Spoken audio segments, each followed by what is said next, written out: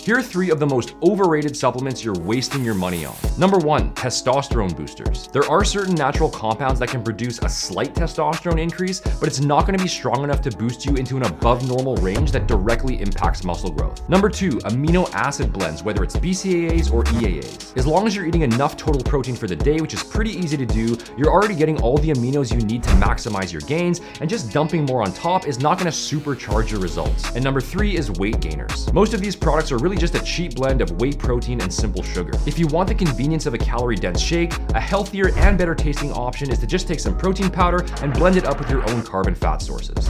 Subscribe for more no BS fitness tips.